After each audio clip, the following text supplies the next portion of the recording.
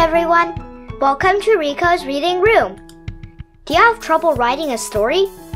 If the answer is yes, this is the book for you. Enjoy! Ralph Tells a Story by Abby Hanlon.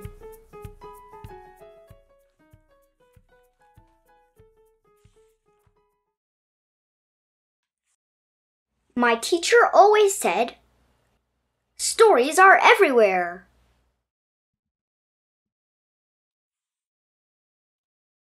And the kids in my class were always finding them. Then my mom ran so fast that she caught up with the ice cream truck. I ran down the hallway with underwear on my head. After that, I decided to hide my Halloween candy in my bed. The dentist forgot to give me a toothbrush. Yeah, stories.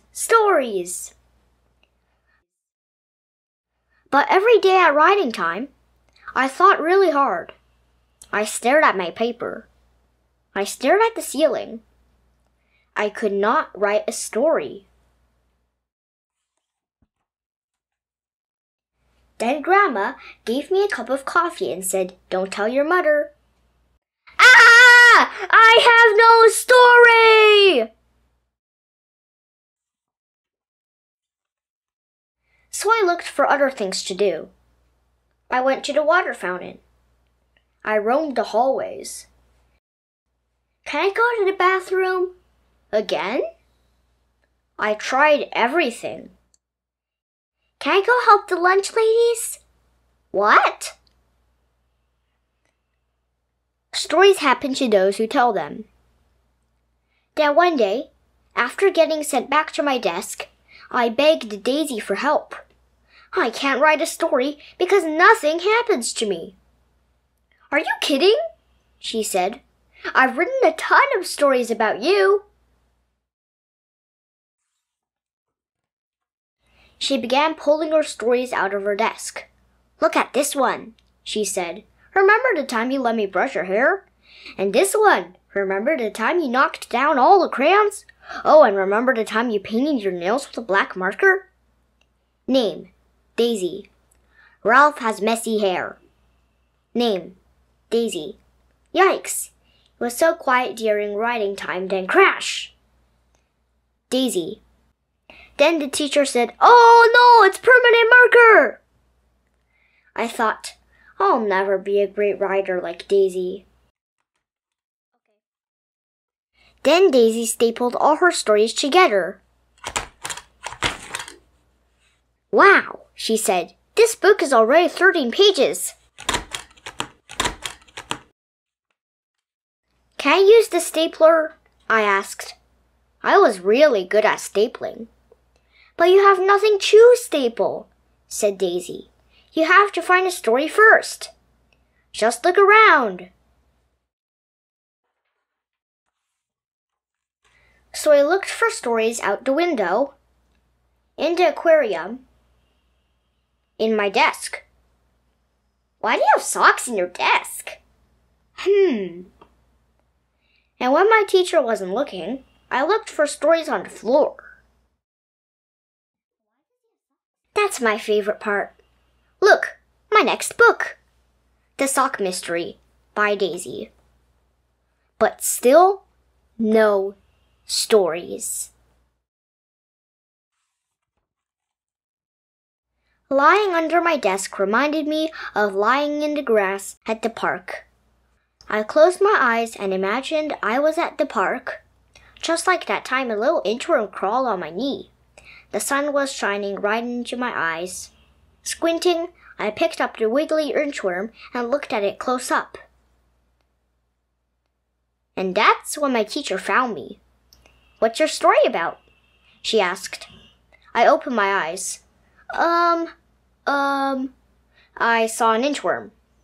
"Wonderful," she said. "I can't wait to read what you wrote." But there was no inchworm story.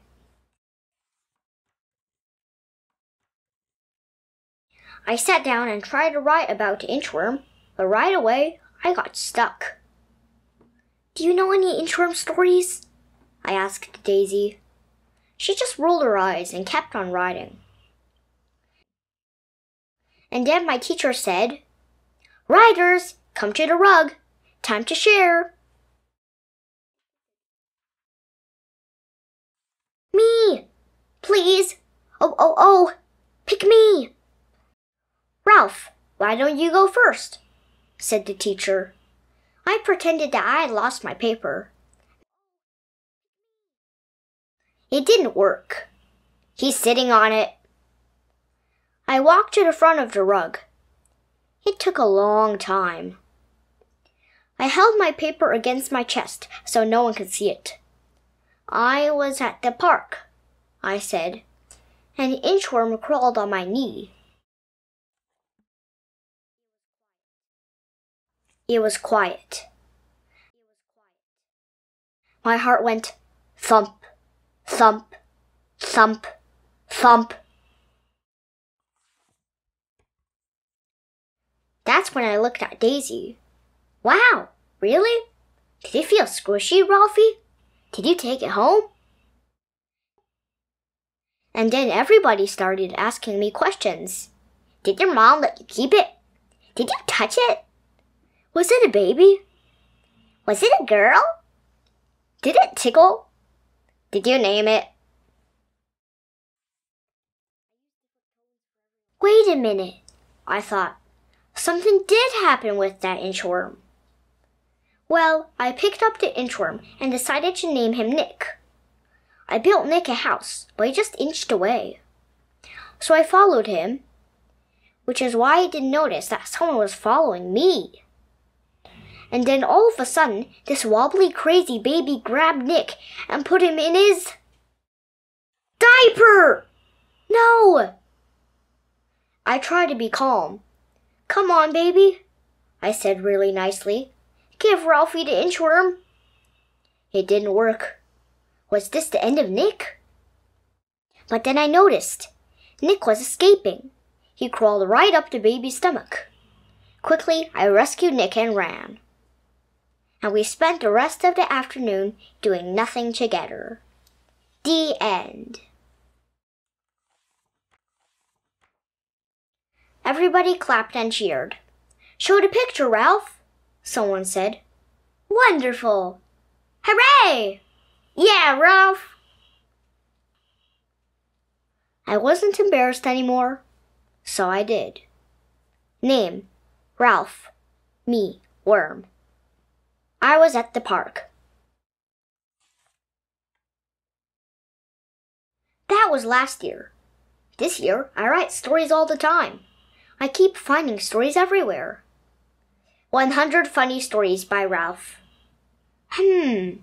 This book might be too thick to staple.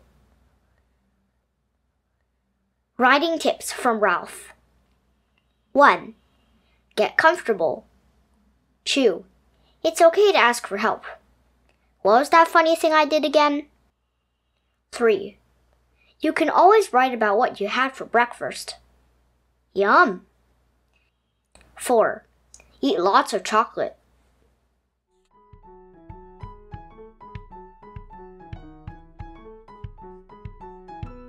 The end. Thanks so much for listening to my reading. I hope you loved it. Please hit the subscribe button and have a nice day.